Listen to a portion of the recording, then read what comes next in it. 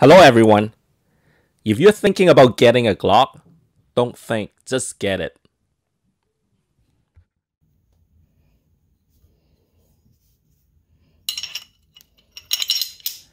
If you are new to guns and shooting sports and thought about getting a Glock, you might as well just get the Glock.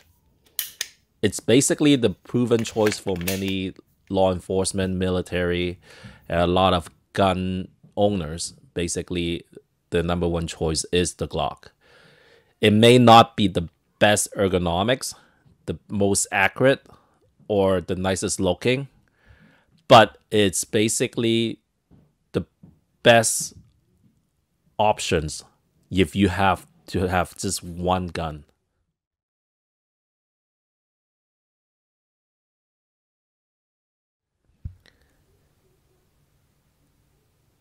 I guess the biggest benefit of the Glock is their reputation in terms of reliability and dependability. A lot of people say basically a Glock is the most reliable gun in the world, but it's debatable, obviously.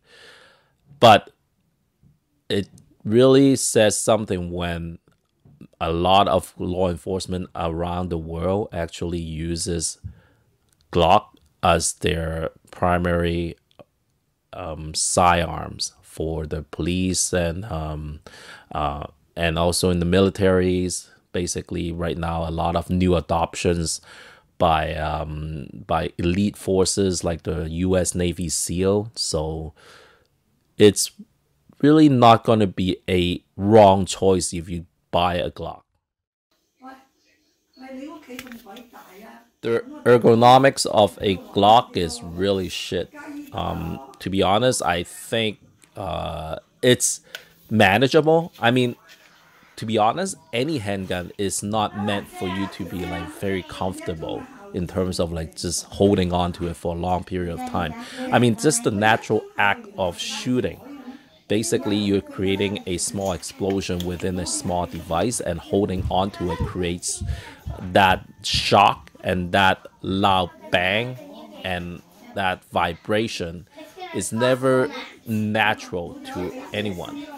You basically train yourself to detune and desensitize to manage that control explosion in terms of shooting a gun.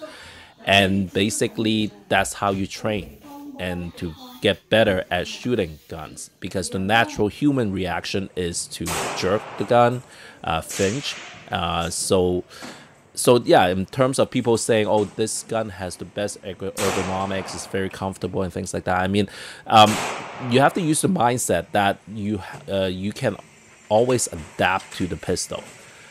Some guns, yes, it does feel a lot better in terms of holding on to it. For example, the VP9 I think is one of the best in terms of just grabbing on. Like, it fits me anyway. Like for me, my hand size and whatnot. I love the VP9. Actually, up in Canada, our version is the SFP9, which is the same thing as the VP9, or even the Smith and Wesson MMP9 2.0. It's really comfortable in my hands. But yeah, just getting back on topic of ergonomics. Yes, there are guns that are more comfortable, but personally, I think you need to look at more of an overall basis and not just the fact that it fits you well in terms of how you, I guess, grab the gun.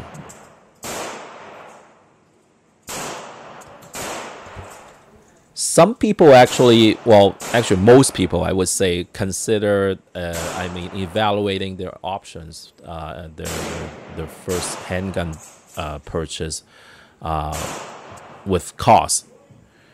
And just to put in perspective, let's say a Glock in the U.S., I think the price is around like $450 or $500, something like that, around that range. So let's say about like $500 US for a Glock 17.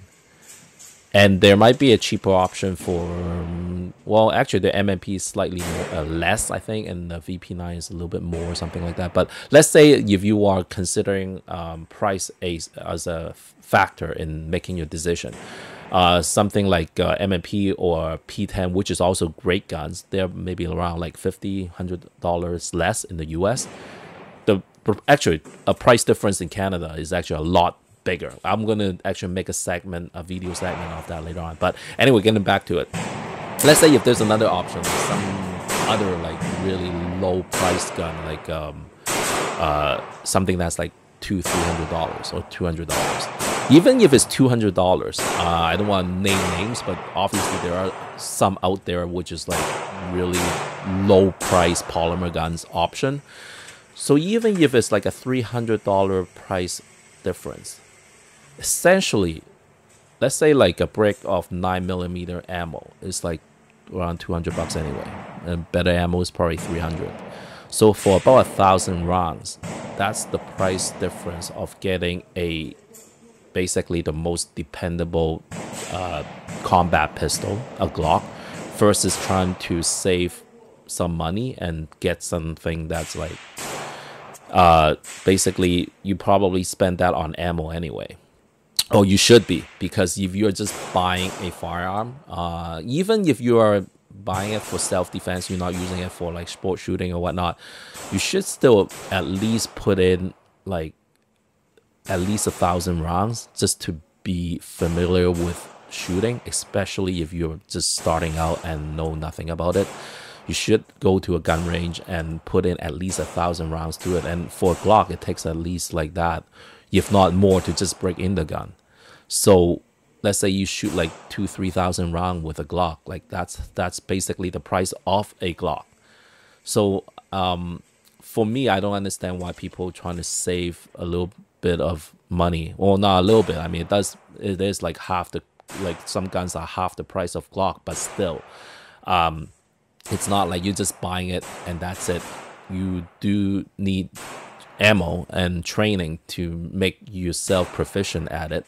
So I would say don't try to cheap out on your option. Not to say you have to get a Glock. I mean, like you could, like if at the end of the day you've done your research and whatnot, you might have a friend that owns one and tried it out, tried it a few times and still don't like it, then yeah, get something that fits you. But I would say like if you don't have that time to kind of really evaluate, and then you just need to get something, or you want to get something that's dependable and reliable and is an accurate pistol, the Glock is the best choice as a first gun if you are considering or evaluating them, a Glock as an option. Just get the Glock. Just don't think about it. Just get it.